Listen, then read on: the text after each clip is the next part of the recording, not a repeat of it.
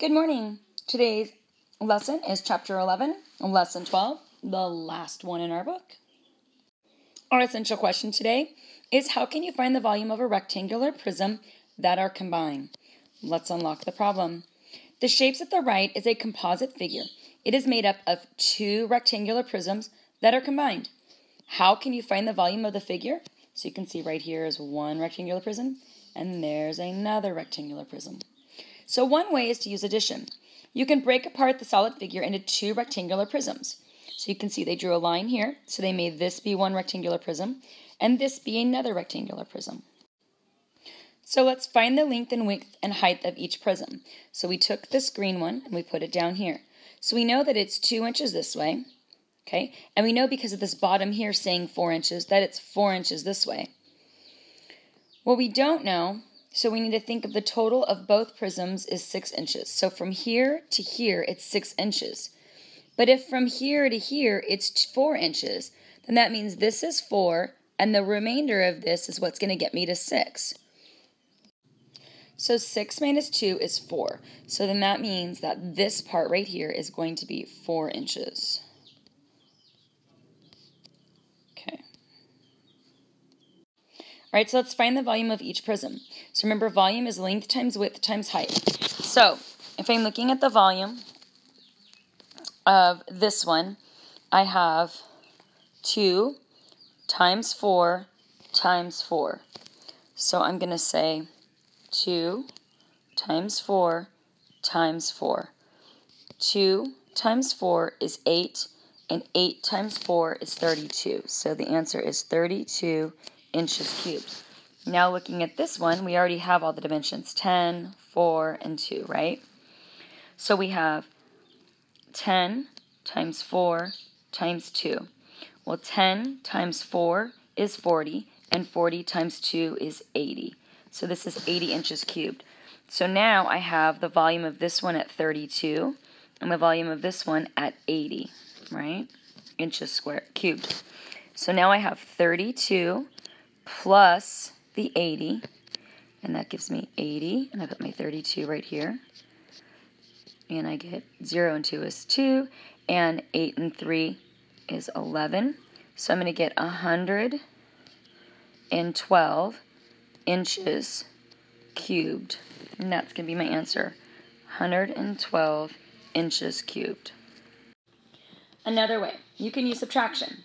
So you can subtract the volume of a prism formed in the empty spaces from the greatest possible volume to find the volume of a composite figure. So instead of cutting it in half and finding the volume on this side and this one, you could actually find the volume of the entire thing and then find the volume of the missing space and subtract it.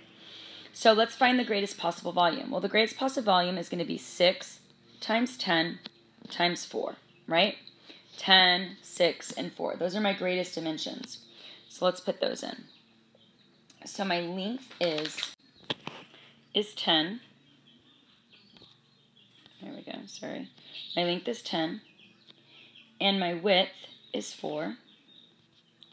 Okay, and then my height is 6. So my volume is 10 times 4, which equals 40, right? And then times 6, which is 40. If I do it over here, 40 times 6. 0 and 6 is 0. 6 and 4 is 24. So my answer is going to be 240 cubic inches. So that's what it would be if the entire thing was filled in. Now, we're going to find the missing area here. And you can do that. And you see right here they put 8 inches because if you look, the entire bottom was 10 and this little tiny bit was 2. And if I take the 2 and I subtract the 10, then what's left over is 8. So this little part is 8. And then to find this missing part, I know if this whole thing is 6 and this bottom part is 2, then this missing part must be 4. Okay, so the length right here is 8. Let me get my pen. The length is 8. And then my width we said was 4, and my height was 4. So, and they already did it down here. 8 times 4 times 4 times 4. So 8 times 4 is 32.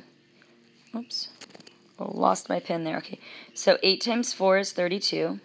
Okay, so I did those two. And then 32 times 4, we have 4 times 2 is 8. and 4 times 3 is 12, so my answer is 128 cubic inches. So now I'm going to subtract the 2. So now I have 240 minus the 128, which will give me this space right here. Okay, so we've got, let's go over here, 240 minus 128. I can't take 8 from 0, so I make this this will be a 10. I have to borrow. That's going to end up being a 3. So 10 from 8 is 2, 3 from 2 is 1, and 2 from 1 is 1. So my answer is going to be 112 cubic square feet. So 112 cubic square feet. All right, so you can see we've got this irregular shape. They've already started cutting it for us. See how they've cut it for us and they've made it into 3 different shapes? So let's do this shape first. Okay, so we know that it is 4 feet, right, by 3 feet. And then if you look depth-wise, okay, it's 5 feet. Okay, so 4 times 3 is 12, and 12 times 5, you can do 12 times 5, that's 10, that's 60. Okay, so now let's do this. All right, let's do this one right here. Oops. Let's do this next one right here. Okay, so we have 2 feet in the height there. And then we have 5 feet this way. And then right here, this little part right here, well, this whole thing is 12, right? If you take 3 feet off of that one and 5 feet off of that one, that's 8. So 12 minus 8, 8, 9, 10, 11, 12, is 4. So this part right here is 4 feet. Okay? So 2 times 5 is 10, and 10 times 4 is 40. All right, now let's do the center one. I'm going to change colors. I don't know if that's going to help or not. So we know that this part right here is 5 feet. Okay, and then they're showing us the height right here. If you look right here, they're showing us the height of this one as 8 feet. So let's write the 8. So we've got 5 feet, 8 feet, and then we have another 5 feet. So 5 times 8 is 40, so 40, and then times the 5 here.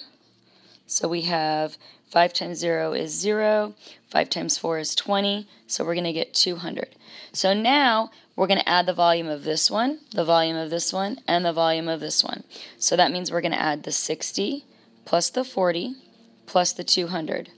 60 plus 40 is 100, plus 200 is 300. So the answer is 300 cubic feet. Another way to write that is 300 feet cubed.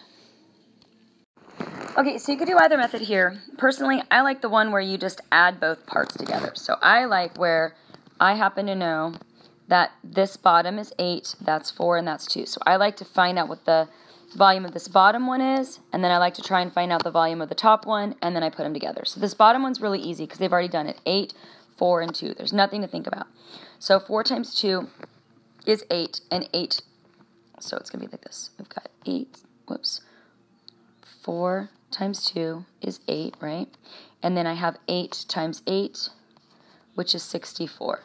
So I know that this one right here is 64 inches cubed. Now I just need to find out what this is here.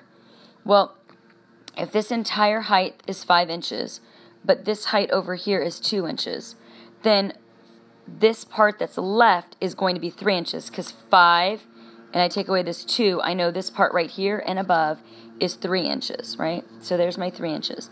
I know this is 4 inches deep because it's showing me 4 inches deep. So the volume on this one is 3 times 4 times 2. So 3 times 4 is 12, and 12 times 2 is 24. So let me erase this really fast so it's not so messy. So this one is 64, and this one is 24. So if I add those together, 64 plus 24 is, well, 4 plus 4 is 8, right? And 6 plus 2 is 8. So the answer is 88 inches cubed. All right, the last one, be really easy to just kind of slice it about right there, right?